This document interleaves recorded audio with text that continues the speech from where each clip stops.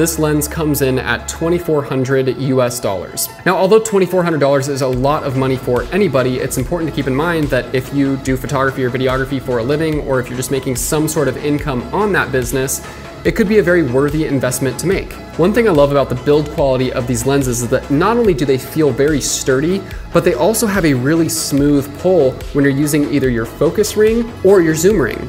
There are a couple of switches on the side of this lens. One is for your autofocus and manual focus, but the other is for turning on and off your in-lens stabilization. The 15 to 35mm also has Canon's dust and weather sealing, which just adds that extra layer of protection to the camera, especially if, like me, you're using this lens out in rugged conditions.